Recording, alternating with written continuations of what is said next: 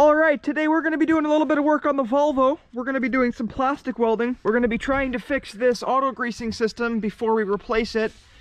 As you can see, the reservoir is cracked. So we're going to take it off the machine. We're going to see if we can get it fixed before we replace it because it's pretty costly to replace. So let's get started.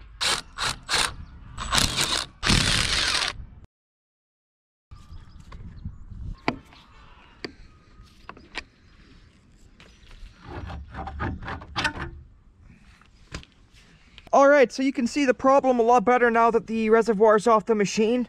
We've got a crack running all the way down to the bottom, and it's allowing all the grease out. So we're going to clean this up and start welding. So let's get started.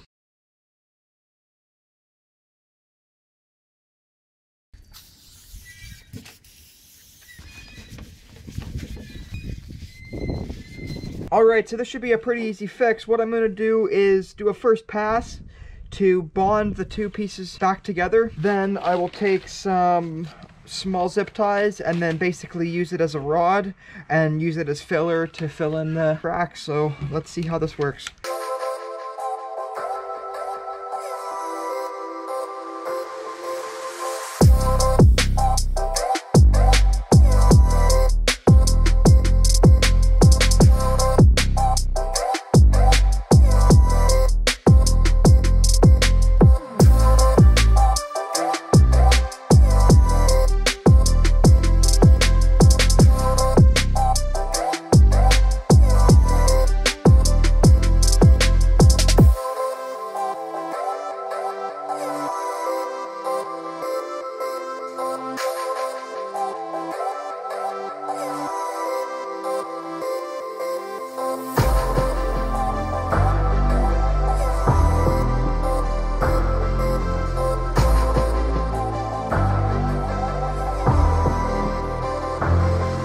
So I used my Milwaukee grease gun to fill this up. Traditionally, you'd use a bucket of grease with a pump on it, but this works a lot nicer.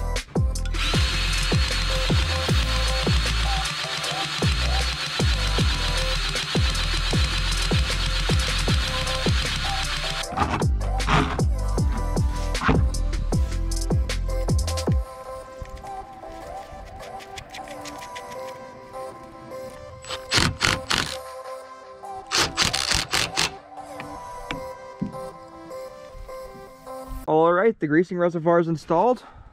We got grease coming out of the lines now. I turned the system on and ran a few test shots. And grease is coming out of the lines. So I would say that's a successful fix. Guys, hope you enjoyed the video.